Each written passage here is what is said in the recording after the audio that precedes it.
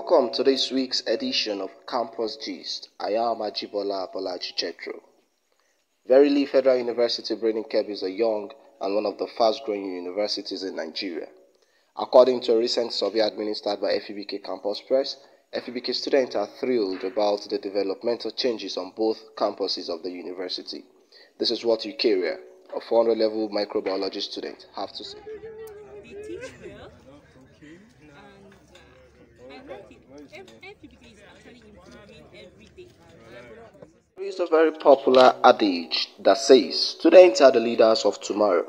Nasir Kigo, a 300-level economics student, insisted that students are no more leaders of tomorrow, but leaders of today. These were his words. We students are the leaders of today. I do not believe that students are the leaders of tomorrow. We have already been saying this every day. This is the opportunity we get to start maybe being a leader from the work of the minister.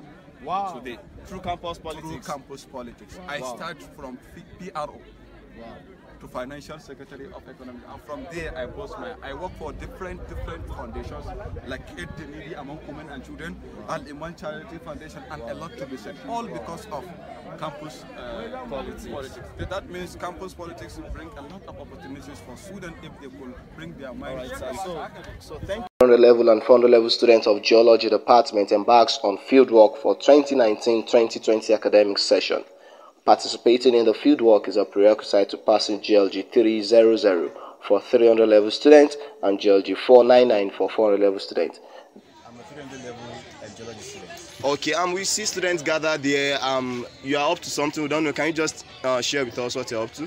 Okay, we're actually on our way for a field work this morning. Okay. We started yesterday actually, and it will continue for like 2 more days. All right. Okay, the field work, is it a prerequisite to passing a course or something? Oh, definitely, yes. If you don't undergo this field work, okay, it's really carry over, and if you don't do it when you're in 400 level, that's automatically spill over.